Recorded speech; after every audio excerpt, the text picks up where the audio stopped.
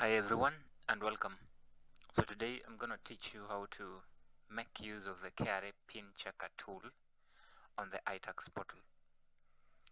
So once you're in the iTax portal, you can search in your browser KRA iTax, and then it gets you to this portal. Then you don't enter any details in this section. Just come here under the PIN Checker to verify PIN. Click on this link here. Then you're told that the PIN Checker tool, this tool allows you to confirm whether or not a particular PIN is genuine, and that a genuine PIN is in active status. So the information provided by the PIN Checker is limited to basic details of the taxpayer. So let's check the details for an individual. Let's say you have an individual KRA PIN.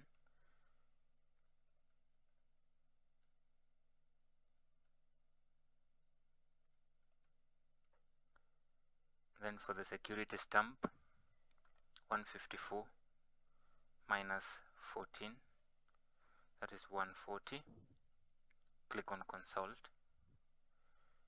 Then notice that you have the PIN details and the obligation details, the KRA PIN, the taxpayer name, the PIN status is active, iTax status registered. So the obligation details are actually income tax resident individual for this individual.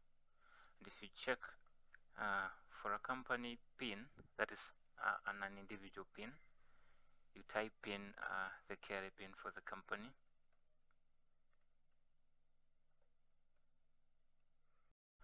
Then for the security stamp, it's 130 plus 9, that is 139. Then click on consult,